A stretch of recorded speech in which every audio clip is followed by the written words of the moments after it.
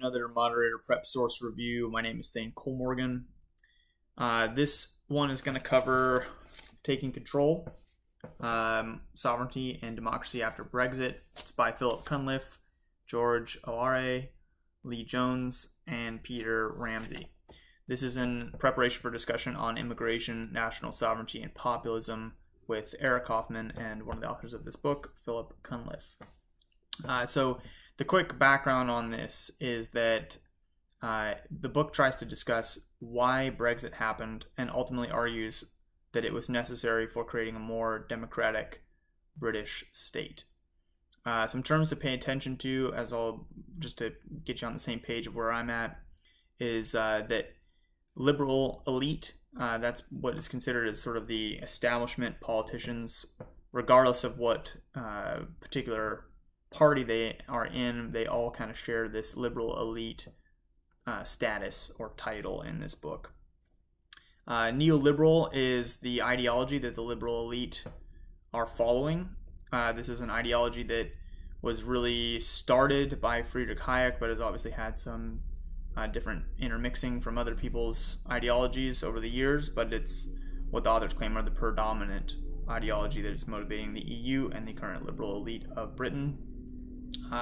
And then lastly is this idea of illiberal liberalism, which at the start sounds like a massive contradiction, which it ultimately is, which is why it's not particularly credible, again, coming from the authors on that. But illiberal liberalism is essentially state-enforced liberal ideology. So there's no voluntary following of illiberal liberalism. It is an enforced ideology. So that's why it's illiberal.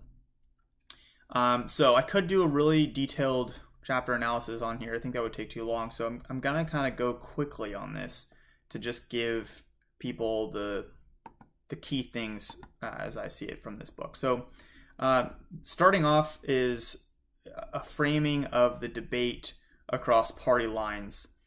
So there's the right populist and Eurosceptic side of Brexit, and there's the left Europhile liberal elite side. The authors basically say that each has their own view of the EU, but that it's ultimately not complete, or at least wrong in some way. The left sees the EU, or really the sort of left Europhile sees the EU as cosmopolitan, as a peace project, as a pooling of sovereignty, and as locking in social protections that enable liberal democracy. Whereas the right sees the EU as an unaccountable foreign bureaucracy imposing laws on Britain and its member states and eroding the national sovereignty of those states. The authors claim that these are wrong because the right misunderstands that the source of unaccountability actually isn't due to some foreign body or some foreign politicians, but rather that the state's own politicians are not particularly accountable or beholden to their own populaces as a result of intermixing with the EU. And the left misunderstands the EU because the peace was really not achieved by the EU, but more as a result of being under the safety umbrella of NATO. They also say that the EU is not particularly cosmopolitan because everybody within it still identifies with their member state country first and foremost, and that social protections are not particularly strong as the EU isn't enabled any sort of EU-wide minimum wage and has also worked to undermine any labor protections that especially were in the UK prior to the 1970s. So that's kind of the debate as it's framed and why it's wrong. The next part of the book that it's important to understand is it gives an endorsement and a history of nationalism within the UK. So they talk about different eras of nationalism or nationalist orientation of the British state. And the first of those eras is the pre-war era, which is when Britain is still a power, an empire that has holdings all over the place. And nationalism at this point is really about empire and global standing and prestige. Then there's the post-war era, which is a nationalism created by the Labour Party and the more socialist types in the government at the time. And this is all around nationalism girded by the working class and the worker and by labor. So it's more inward facing. Then there's the 1970s period. This is where nationalism starts to fade away. This comes about because the socialist planning, or really the sort of command economy style planning after the war, has not resulted in a very vibrant economy and essentially loses credibility. And so Margaret Thatcher comes in and sets up a more free market economy style that also works with the outside world and starts to trade globally. The authors locate this as the start of the erosion of the democratic institutions within the country. Then there's, after the 1970s, a new left phase. This kind of follows a classic ping-ponging back and forth between ideologies. But there's a new left which has now embraced neoliberal tenets. It's done away with its command economy, socialist style policies that it used to have, and it moves to more of an identity politics, assuming neoliberal economics. And then after that, that's sort of the Tony Blair era. There's basically this entrenched neoliberal elite that has been a part of British politics ever since. And national orientation at this point is pretty much dead, according to the authors. So then we get to the Brexit saga, and the authors talk about how Brexit is primarily motivated by a desire for accountability with their elected officials. They see the EU as an erosion of that credibility because elites no longer need to interface with their own constituencies, but rather interface with the rest of the elites of the EU, and so are accountable to themselves but not their populations. They also talk about during this that the divide, they really come out critical of the liberal elite as being fairly out of touch with why leaving what sounds like a credible maneuver, or why it would even be desired. And they call out the liberal elites, I guess they might call it kind of shoddy tactics of berating the backwardness of the non-elite, of creating a fear campaign, and then also of having a whole bunch of false predictions about the potential doom of leaving the EU. So it's really kind of a call out of an out-of-touch elite that is not beholden and entrenched in their power. They go on to talk about how Brexit is a first step in moving to a more liberal, or I should say a more democratic Britain. They call out the sort of liberal elite sins of trying to undermine the democratic will of the British country to leave, or rather the British populace to leave. They call out Parliament for stepping outside of the bounds of their of the power that they've been given. They also call out the Corbynite socialists, the Jeremy Corbyn and kind of his crew,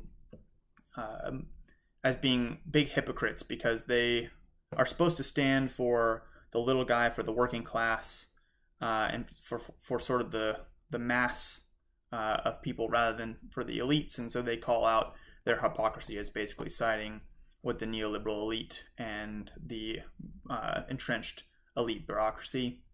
And then finally, they also call out the right and the populists because they basically say that their endorsement of laissez-faire economics is also a contradiction ultimately, because that endorsement was sort of instrumental in leading to the EU and this unaccountability in the first place.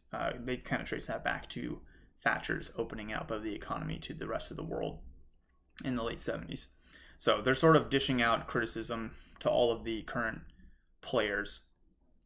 Lastly, they kind of get into both a bit of recommendations of what is needed, and then again trying to call out some of the critiques that they think are unfair that may be leveled against what they desire. So ultimately they call out that a radical change is needed with the way that British politics works right now. They want a healthy nationalism to come into place that is democratic in nature. They talk about how strict anti-nationalism is misplaced. they think that there's a misplaced fear of authority that's needed for self-government on the part of the leftists. They also call out that immigration is not something that would necessarily be done away with under nationalism, because people are ultimately more open to that than they were before. They call out the hypocrisy on the war front as well. Nationalism is supposed to be a source of war, and they call out how the globalist aims of the liberal elite have actually caused plenty of war, most recently with Ukraine and the expansion of NATO into, not necessarily into Russia, I guess, but towards Russian red lines, rather. So the key point being that war is equally caused by globalist aims as opposed to nationalist aims. And then finally, they kind of end with a recommendation, a set of recommendations. First, they say that Britain should leave NATO because it perverts the national and democratic functioning of the British state. They call for a reunification with Ireland because they say the current situation really just serves the elites of Ireland and also of the UK. They also say that there's potentially a security problem that has now emerged after Brexit, where those elites may have interests that are conflicting, which is not good. So they want to reunify Ireland for the benefit of the great mass of people rather than just for the elite people who rule each area. They also call for stopping Scotland from trying to separate. Their point here is that the desire to separate really comes from a void of democratic institutions within the UK, and that if there were actually functioning democratic institutions, this desire to be separate would actually not be there. So they just think it's the wrong solution to the problem of lack of accountability. And then finally, they call for reforming Parliament, which they see as ultimately not beholden to the democratic interest of the population, but rather for their own self-interest with their cronies, both inside Britain and outside.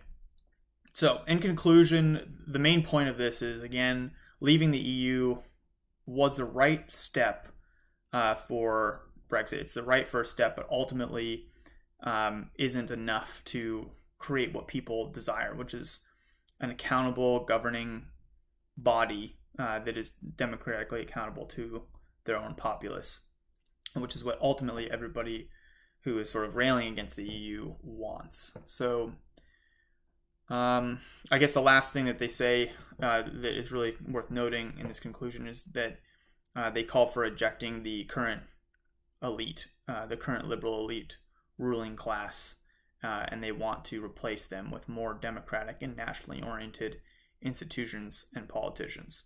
And so they see that as ultimately the way forward now that Brexit has been completed.